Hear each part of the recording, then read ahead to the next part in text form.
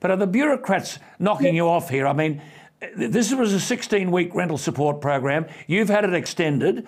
But my understanding is there were almost 12,000 applications and 7,000 have been deemed ineligible. What happens to those people?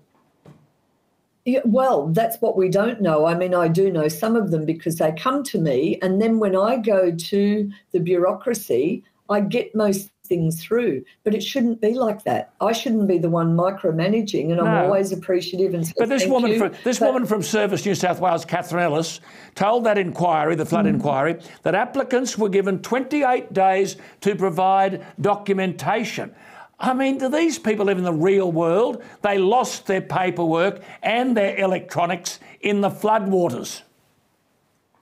No, and look, some of them were even told originally, if you don't, with business grants, if you don't reply within 14 days, consider it closed. I said, that feels threatening to someone who's traumatised, who's trying to get support. And I said, redesign your bloody forms. I'll redesign them for you. I'll bring in the primary school teachers, you know, who know how to do this. And don't start your form with, oh, what date were you flood affected? Like, you know. I know. I said, just tell us now.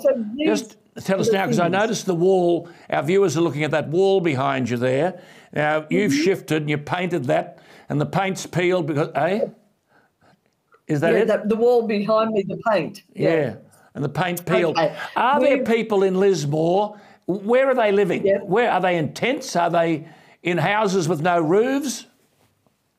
Look, they're in houses with no roofs or leaky roofs. They're in tents in their houses. They're in vans or cars or tents on their property.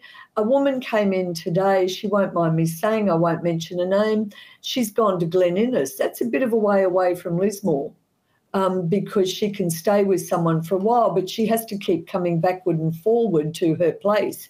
And I know someone else who's gone out of town, got a pile of kids, sharing with someone, one lounge room and a bedroom, you know, with a whole pile of kids. But you know, it's July.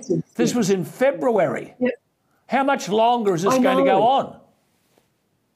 Well, I come back to Resilience New South Wales. Look, the quicker they're wound up.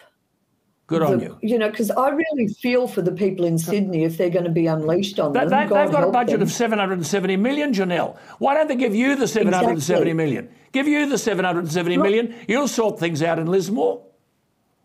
Absolutely. I would sit down with I'd pull the 7 mayors in, you know, across the Northern Rivers, but in Lismore in particular where the need is huge. And I'd say, okay, what's our first priority? Let's do it. I know companies that build like small houses on your property. They can even go up and down in water. They're towable, so if anything happened, they can be moved away. All of that, I would have them on the property. Guess what Resilience New South Wales did?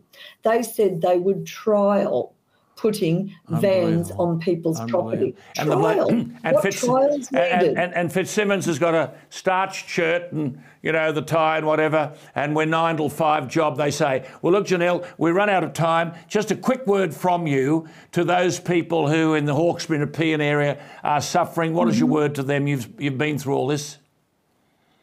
Look, my word is support each other, back your community in, put your hand out to neighbours, and if you want to, reach out to us. We're here with you. Hey, this woman's my Australian of the Year. She's unbelievable.